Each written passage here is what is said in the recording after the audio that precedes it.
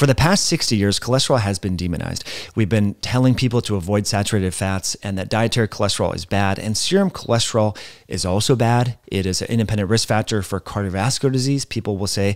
But there's various studies finding that high cholesterol, especially as you get older, is actually protective and is inversely correlated with mortality from cancer, as well as, wait for it, cardiovascular disease. I just want to share with you some of these studies because we don't hear about these studies. When we go to our primary health professional, we get our blood work done, we're losing visceral fat, we're improving our energy, our brain function by cutting out carbohydrates and processed foods. But sometimes as a natural response to minimizing carbohydrate consumption in the diet, our blood cholesterol can increase, and that scares your doctor.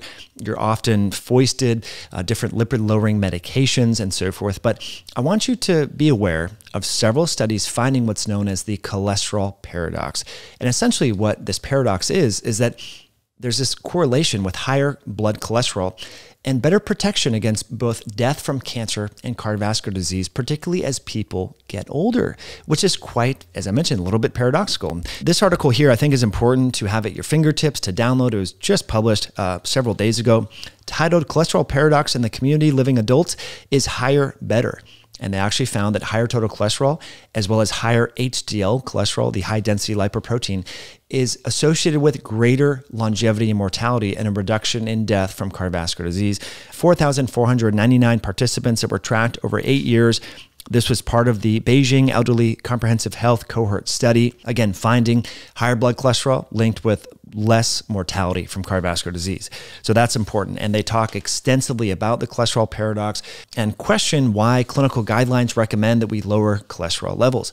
Again, I think if we look at the epidemiology of cardiovascular disease and the association with high LDL cholesterol and total cholesterol, it's really more of a risk factor for middle-aged men.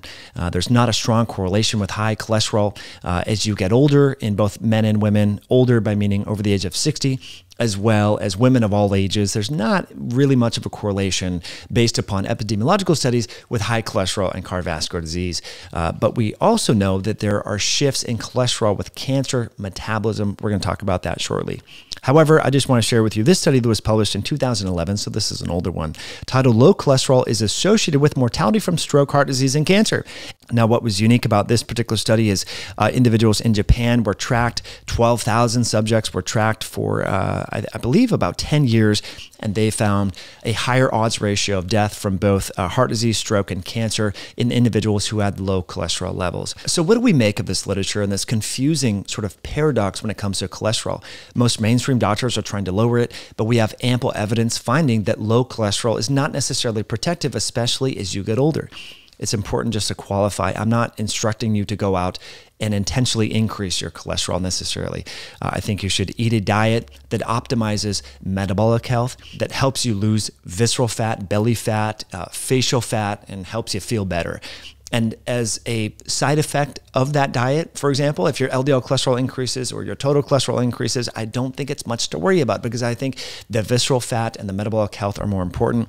Lowering triglycerides, increasing HDL. If you have cholesterol elevations, it's probably not that big of a deal because most people don't really realize that when we're doing standard cholesterol measurements, we're looking at the cholesterol content inside the particles, which don't really matter. It's the particles themselves that interact with the vessel wall and throughout the body. And the milieu that your body or those cholesterol particles are floating around in, the inflammatory milieu, the propensity for them to become oxidized, if you're eating a lot of highly oxidizable omega-6 seed oils, for example, can render them more atherogenic or more problematic. So I think if we continue to focus on this obsessively reductionistic mindset when it comes to lipoproteins and LDL particles and cholesterol particles, we're missing the bigger picture. And so I think we can't have enough information to help to steer the conversation away of myopically focusing on cholesterol content and ignoring the milieu that cholesterol is being bathed in. And we often see this in weight loss, where people start to lose weight. And so the composition, particularly of their LDL particles, shifts from having very high levels of triglycerides in the LDL particles and lowering the triglyceride content of the particles because of the fact that they're more insulin sensitive, and so therefore their LDL cholesterol will often increase when they start to lose some body weight. I saw this starting in 2007. Some of you may know I sold advanced lipoprotein particle testing for a company called SpectraCell and worked with a lot of medical doctors in the Colorado area, as well as Utah and Las Vegas and Reno, Nevada. And this was a common sort of paradoxical finding for these doctors is they said, well, these patients are losing weight, their triglycerides are going down, but their LDL is going up. Like, what is going on? And it turns out that the composition of the particles shift around. So if you can just envision a tennis ball, and that would represent, the analogy here, is your LDL, low-density lipoprotein particle. Within that tennis ball, you have both cholesterol as well as triglycerides and other fatty acid moieties, vitamin K, for example, and other fat-soluble things that are insoluble in your water-based blood. And so as you become more metabolically healthy, the composition of these particles shifts. And that might create the illusion that your cardiovascular risk is increasing. But what we see, again, in insulin-resistant subjects is the composition of their particles are enriched in triglycerides because there's a lot of de novo lipogenesis occurring due to the phenomenon of insulin resistance. And so as you become more insulin sensitive, the composition of these particles shift, but that doesn't necessarily increase the atherogenicity or the cardiovascular disease propensity of these particles. I know these are a lot of big words, but it's important to understand that the standard tests that are being used now are just looking at the total cholesterol content in the particles, not looking at the particles themselves. And so that's why over at our website, highintensityhealth.com, we have the blood work cheat sheet. I recommend testing your ApoB to A1 ratio. This is a $19 test. Last time I checked, very simple to do. You can also do advanced particle testing if you so like. But basically, you want your HDL and triglycerides to roughly be 1-to-1.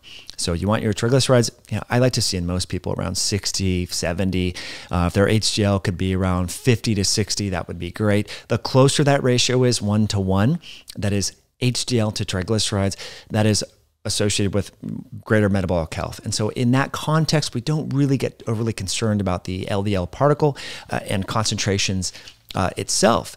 Why is that? Well, there's ample evidence to suggest that low cholesterol is actually a risk factor for poor prognosis of cancer. This was actually published right here, this study in Science. This was a review article talking about that, titled Cholesterol and Cancer in the Balance. And this was published in 2014. So it's been known for at least 20, 25 years that there's an association with low cholesterol and cancer. In fact, one of my early mentors, Harry Eidnier, back in 2006, would tell me one of the most prominent ominous markers of cancer or neoplasm is a sudden drop in total cholesterol. You often see a sudden drop in total cholesterol as well as a sudden drop in albumin when someone has metastatic cancer. And so I've seen this recently, actually, in relatives that were recently diagnosed with cancer. And when I was looking at their labs, thankfully, I had family that were able to send me the labs just for curiosity's sake, like, well, hey, let's look at their labs. Total cholesterol and LDL cholesterol in these subjects, unfortunately, was quite low. Now, it doesn't mean that the low cholesterol caused the cancer, but there is an association with cholesterol and cancer. And so I think the take-home message from this video is the links between metabolic health and cancer and metabolic health and cardiovascular disease have been grossly oversimplified by mainstream medicine. And so just having these arbitrary cut points of where LDL cholesterol should be and myopically focusing on lowering that with HMG-CoA reductase inhibitors, which are statin-lowering medications, this is much more complex than that. And so we need to think about, as I mentioned, the milieu, the ratios of HDL to triglycerides, your VLDL or your remnant lipoproteins. So there is an association with greater longevity.